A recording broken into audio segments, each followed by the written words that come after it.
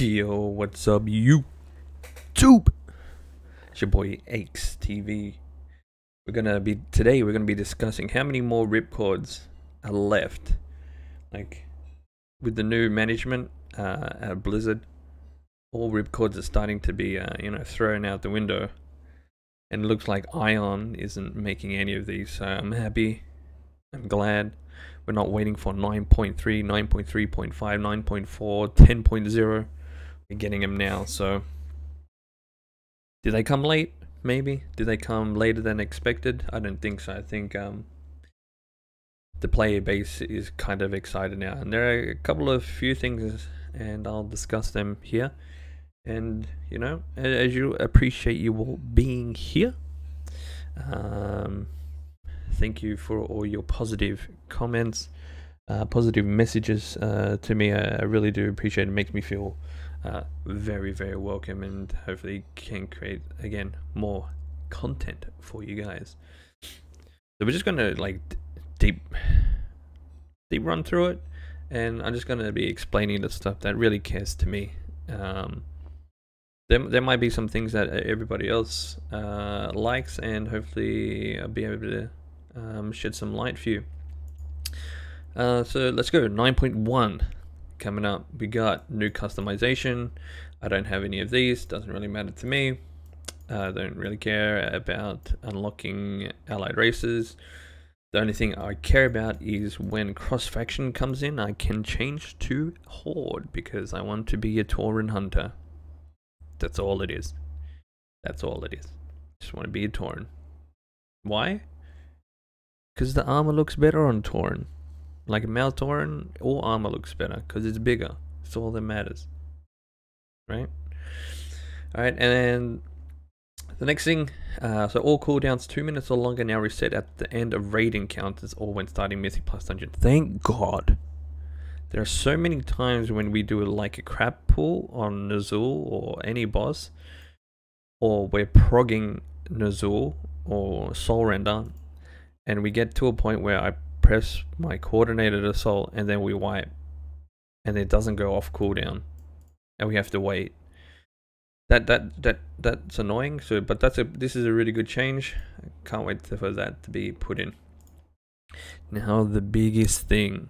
The thing that made Survival Hunter really, really good is because of our uncapped AoE. But now, they've pulled the ripcord on that.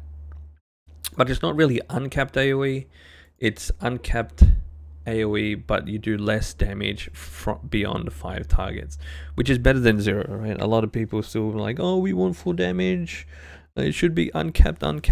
But this is in like a better direction, right? People that do transmog runs can just keep running through and pull everything and still kill enemies, and it just buffs a lot of other specs correctly. So, like I said, what made Survival Hunter is Survival Hunter still going to be strong, right? Because we're still uncapped AoE. So all like our uncapped AoE damage, like from Wildfire Cluster and Wildfire Bombs, is still going to be uncapped. So I'm happy about that. We won't see a nerf unless something happens to it, but generally speaking, this is good for all specs. So you got Death Knights. So in the 9.1 developers note, it lists everything. For Survival Hunter, we got Carve and Butchery. I am so happy for Butchery, because I can't wait to play around. I can't wait to play around with Butchery again. Butchery is like one of my favorite spells in the game, just because of the animation. The animation for me is one of the best in the game. So I'll talk about this a bit later, but we have Carve as well, and Butchery. And we're going to see how Carve plays out, if they're going to uncap reset the bomb, but I think they're going to keep it to like we're elite in BFA still, where Carve was uncapped, but it still only did 5 seconds maximum. So I think that's going to happen. And you have all these other hunter specs here, and this one here, Explosive Shot Talent, is uncapped as well. I'll talk about these two a little bit down the track, but again, all these changes to uncapped uncapped AoE, aka less damage beyond 5, is really good. It's really good. I'm happy for it. Warriors, like even for warriors, when they blade storm, you only see 5 numbers come up. Now you're gonna see all numbers come up, which is really good. I'm happy for that. I'm happy for that. You got some more class changes for Death Knights, some changes for Demon Hunter, Druid. 4 new travel form appearances are now available. I wonder what this is. I can't wait for the PTR for them to show it. I've played my Druid since vanilla, and that's always been my main alt. I can't wait to see what these new travel form appearances are, because Druid's my OG squeeze.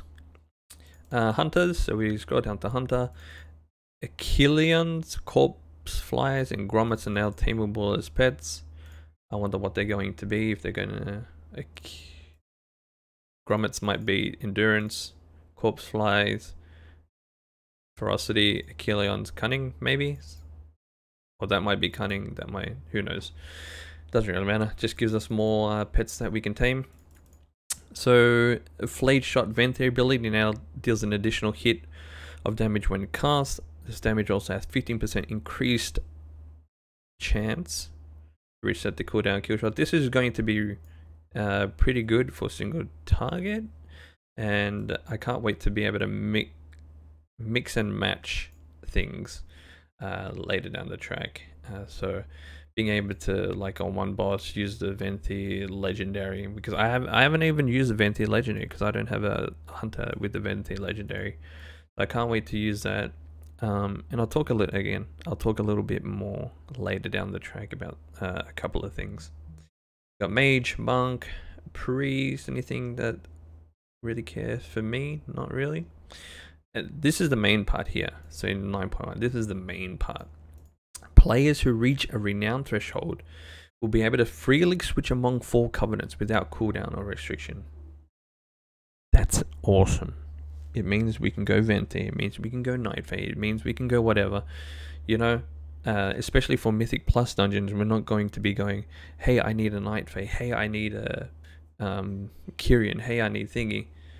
You can play to your group strength. So if you have a set 5 people, you can be like, okay, who can swap?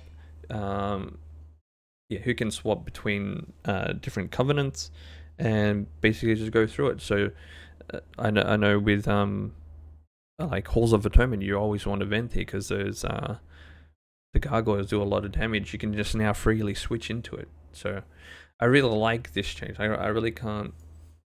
A lot of people say it should have been done at the start, but again, I'm happy with this.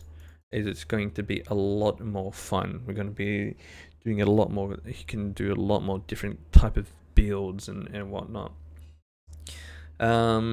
Next thing, conduit energy removed. Very good. These ones here, thank fuck. Completing Shadowlands and Korthia Covenant campaign allows any characters to be able to skip it. Thank God. I've hated redoing the Night Fade campaign 6 times. I've hated doing the Venti Covenant campaign 3 times. The Kyrian one, I think it was 4 times in a row. So thank God, and thank God. This is very good. And what else? 9.1. So Legion Time Walking and Legion Time Walking, and Legion Mythic Plus is going to come back, but you won't be able to get Legion Mythic Plus from the Great Vault, which is alright. But we can spam the dungeons. So for those 2 weeks, hopefully we'll be able to smash out the Legion Mythic Plus dungeons, which are these ones here. Quarter Stars, Netharians were there. Border Wars Dark, I think Eye of Shire and Black Rookhold. I'll make another video. We'll go through these time walking dungeons and have a look at the gear that we probably want to start farming. And that's pretty much it, I think. Everything that I want. Oh, no, sorry. Last thing, the rune carving here. The rune carve will now offer to destroy existing legendary item. Return all soul ash, all soul cinders that were spent on the crafter. Thank God. Now I can destroy all my crap ones that I don't want and just rebuild them. I'm happy. That's fine. Threads of Fate, yeah, it's fine. Use the interface. Pretty solid 9.1. So just wanted to touch more about this Covenant ability.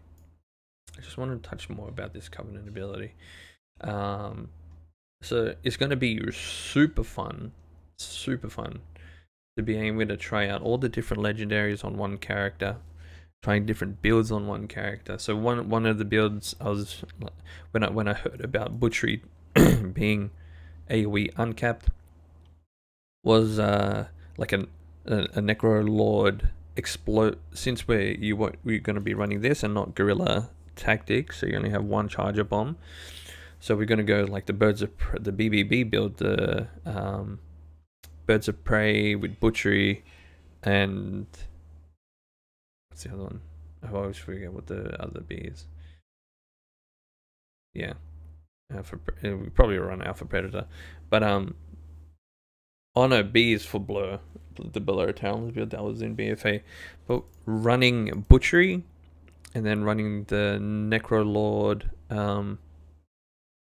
Covenant legendary that it puts explosive shot on 2 of the chakrams, where I'm hoping that explosive shot is uncapped as well. So you have 2 explosive shots uncapped because of the change to marksmanship.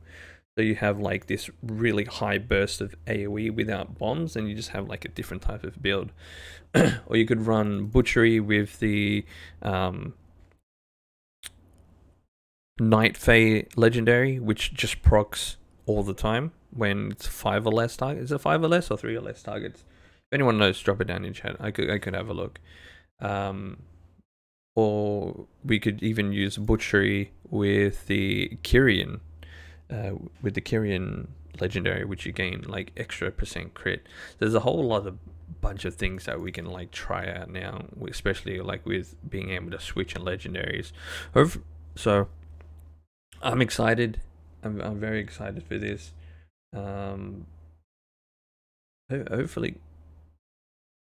Hopefully it's going to be good. It's going to bring back a lot of people.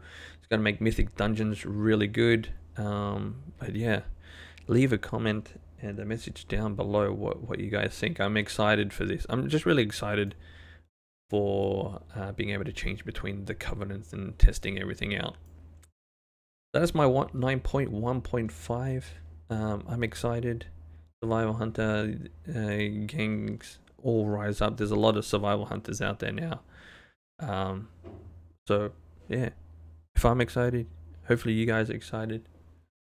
Yeah, I'll see you all very shortly. Until then, catch you.